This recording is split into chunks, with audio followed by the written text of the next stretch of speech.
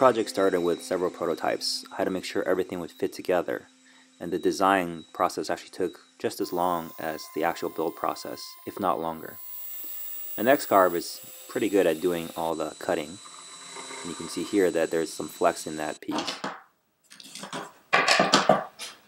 Getting leather to cut properly on the X-carve is a bit tricky, so I'm laying these out on the floor with some books on top to get it to be nice and flat. And I'm cutting from the suede side of the leather, because if I cut from the leather side of the leather, the top grain side, the leather will tear apart. I had to jerry-rig something because the leather started flopping around in the middle of the carving. Lesson learned.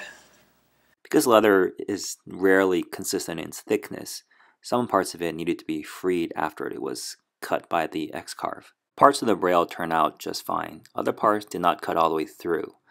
I should have used a secondary wasteboard so that I can set the depth of cut deeper and avoid having to free the parts out later. For the inlay, I used titanium white acrylic paint mixed with structural grade epoxy at an approximately 1:1 ratio by volume. The epoxy mixture was allowed to cure for about 24 hours.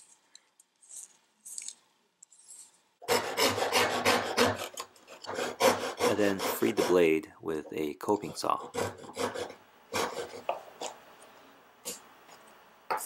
The excess acrylic and epoxy mixture was pretty easy to remove.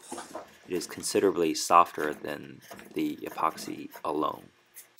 Originally I wanted this to be an inlay, but as I was working I thought this high relief looked a lot better. It provided extra grip, and now it actually works as Braille.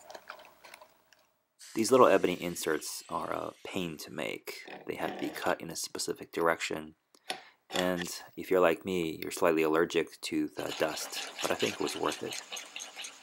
I made the blade collar from a piece of maple. I made it by hand because I want the fit to be extremely precise and extremely tight. And the X-carve would probably do it, but I don't think I had the proper measurements when I designed it. But the handmade fit is extremely tight, just the way a joint should be. I mixed epoxy with some brass powder to join the collar to the blade, but I also used the epoxy to fill in some of the holes left by the acrylic epoxy mixture. After wrangling the grinding wheel, I removed a lot of the excess epoxy and ebony on the suede side of the high relief. I also ground away most of the excess collar and blade material.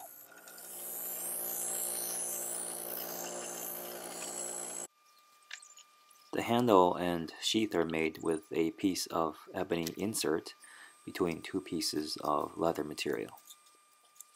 So apparently it takes a lot of clamp to hold that sheath thing together. Alright, so this is the last time you will see epoxy being applied.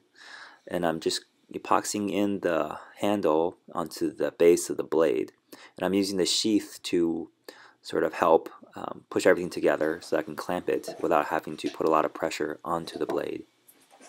This is the ugly duckling phase of any given project, where it looks like it matriculated out of a septic tank. I am sharpening the blade here with a knife to make sure that it's sharp enough to cut paper, but also that it's sort of centered. I'm scraping the surface of the blade to make sure it's nice and smooth, but it also serves to get rid of the ebony that got stuck into all the parts it's not supposed to be in.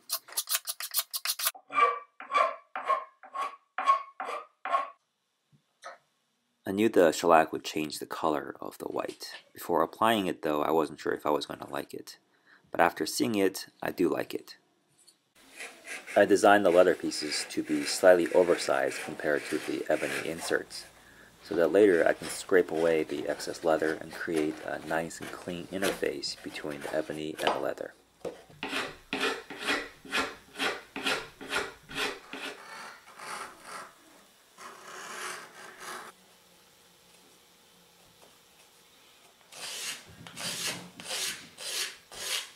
The leather I'm using is a high-grade tooling leather. The surface is super smooth, and it is too smooth for this project, so I decided to use some sandpaper to give it more grip and texture. I sealed all the edges with some beeswax and a hot iron.